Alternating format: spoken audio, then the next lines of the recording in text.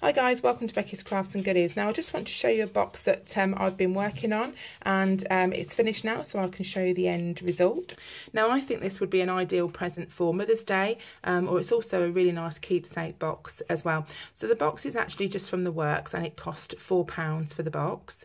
On the top here, this is the rice paper that I bought from eBay, and I will pop the link in the description down below where you can buy this paper.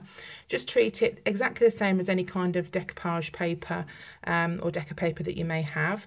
So all I did was sand down the box, took off the hinges, etc.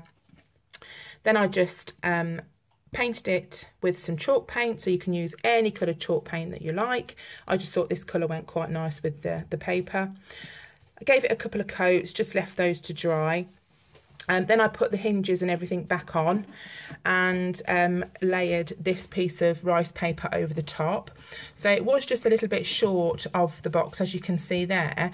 So once I'd layered it on and it dried, I did spray it over with a layer of adhesive like lacquer. But you can Mod Podge over the top.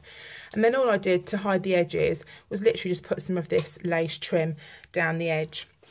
And I thought it looked quite pretty actually to put some around. And inside, I've just painted it the same inside, so it's all sort of uniform and whatnot. And I think I'm going to just use that myself to put keepsakes in, special things that maybe the kids have made, or you know, bits like that, because I just think it's really, really pretty.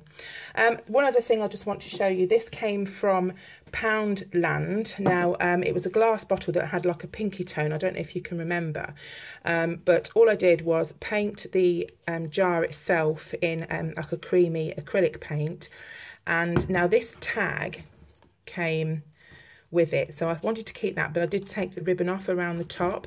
Now this bottom part here that says sometimes you win, sometimes you learn, was actually on the bottom of this rice paper, so I cut that off and then used that to stick onto this jar.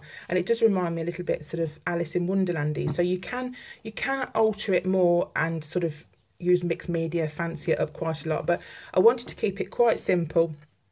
Just to show you how you can sort of alter it. Now the jar, as I said, was a pinky tone, but I've kept the glass top there. I think that looks really nice, like a crystally effect, and the stopper just sort of pulls out like that. So again, that looks nice. All I did was tie this around the top, or sort of twist that around the top there, just to hide this chain. But I did like the chain effect, so I just decided to keep that. And again, that was an altered bottle from Poundland using the same sheet of rice paper. So I just wanted to share those two with you.